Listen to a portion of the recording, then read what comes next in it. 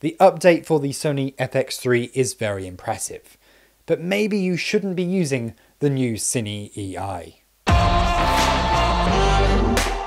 Now today we are looking at the new update for the Sony FX3 and specifically looking at the new Cine EI mode in the camera. Now if you don't know what Cine EI is, there are plenty of other great YouTube videos out there that explain it in far more detail than I ever could, especially people like Alistair Chapman, who's done plenty of videos about Cine EI over the years. I strongly recommend to watch one of those videos if you want to learn a lot more about the actual techniques of how to shoot with Cine EI. Now this way of shooting has been around for a very long time with Sony cinema cameras, whether it's the Sony FS7, the Sony F55, or newer cameras like the FX6 and FX9.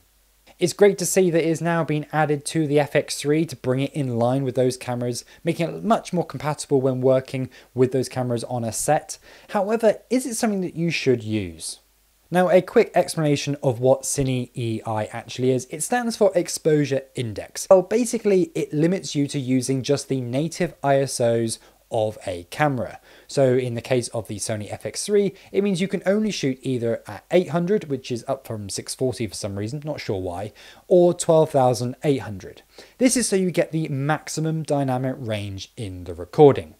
If you try and adjust like the ISO on the back of the camera like you normally would, all you're actually changing is the exposure index. And as you do so, you're seeing it change on the screen, but it's not actually changing the recorded file itself. It's almost like you're just adjusting the LUT with different stops of exposure up and down as a preview rather than actually baking it into the file itself.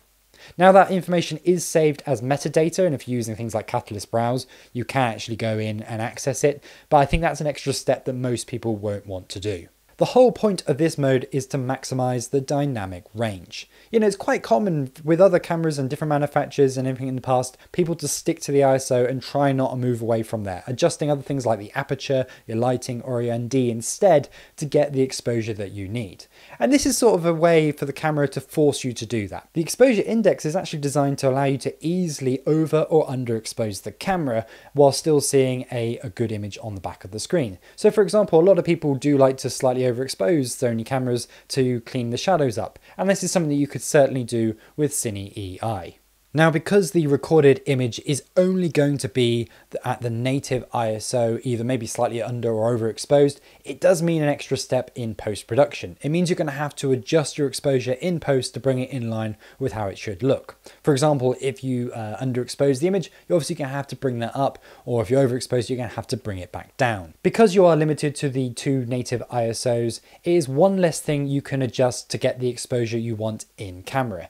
It means now you need to add either more light or add ND to adjust your exposures to the correct levels. So with all this in mind, should you actually be shooting in Cine EI? Well, I'm going to say it depends. It's great that it's been added to the FX3. There's a lot of good reasons why it should be there, and perhaps it should have been there from the start.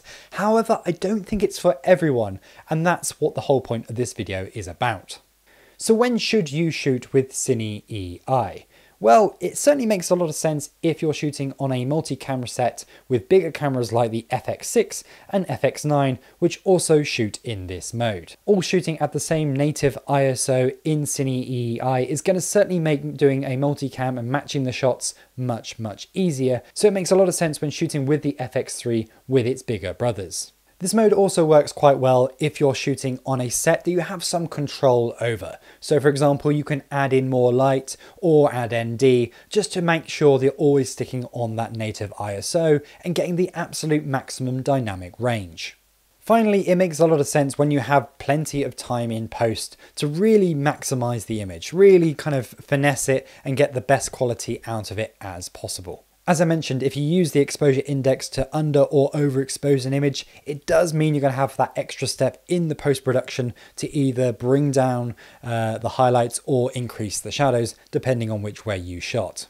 However, I don't think this is for everyone. I think there are a lot of situations where this mode really won't be that useful, and it's actually better to stick to other modes instead. Either sticking in the off setting and using the camera as you did before, or using flexible ISO, which is very similar to before, but with a new menu system and limited to S-Log3.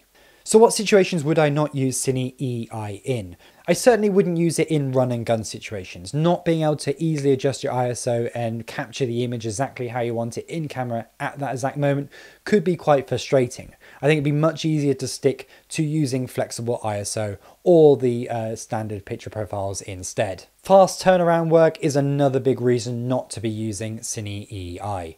It is a slow process to go through in post-production if you end up adjusting the exposure index. And really, if you're doing a fast turnaround, chances are you don't really have that much time to do post-production. It'd be much better to get the image you want as closely in camera, even if that does mean then just applying a LUT at the end.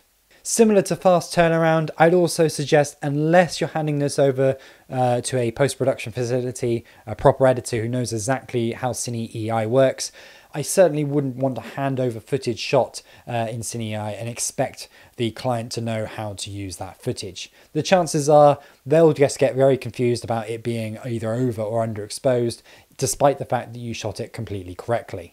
Finally, I wouldn't use the mode if shooting with other Sony mirrorless cameras, and that's kind of the situation we are with our Sony FX3.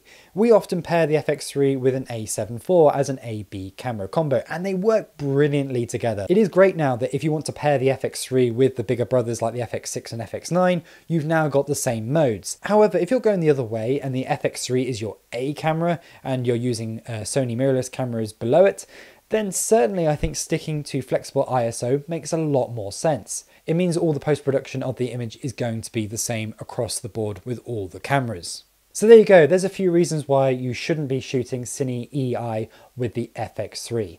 It is an awesome update. It's great that they've decided to add this to the camera. It certainly makes it much more professional for when on bigger sets. However, I think for a lot of people, don't feel like you have to use it. Just because they've added the feature doesn't mean that you need to use it all the time.